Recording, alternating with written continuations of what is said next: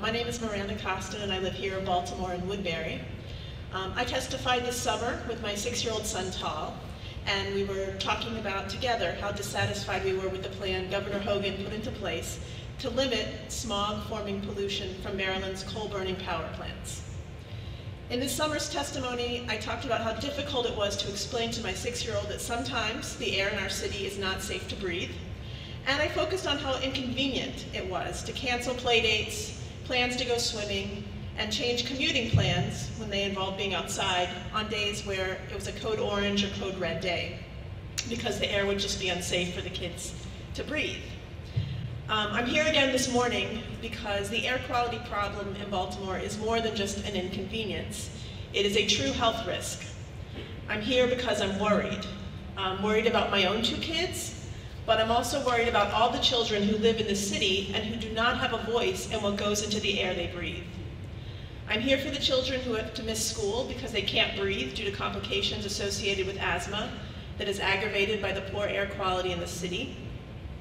According to the Maryland Department of Health and Mental Hygiene, Baltimore City children under 18 years of age have an asthma rate more than twice that of the national average. That's 20% here in Baltimore versus 9.4% nationally. And there's a direct link to that terribly high asthma rate here in Baltimore and the fact that we also have some of the worst air quality in the country. Baltimore's pediatric asthma hospitalization rate is the highest in Maryland and one of the highest in the nation.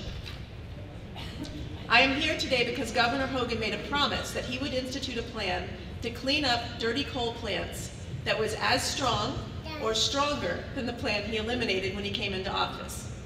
However, the plan that Hogan's administration has proposed is actually 21 to 35% more polluting than the plan that was already in place.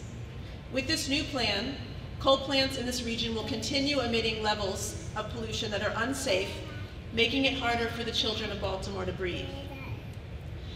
As citizens, we can control many aspects of our lives, but we are completely beholden to the government and to its regulatory bodies when it comes to air quality. As an individual, I can do nothing to make Baltimore's air quality cleaner, which is why I'm here today.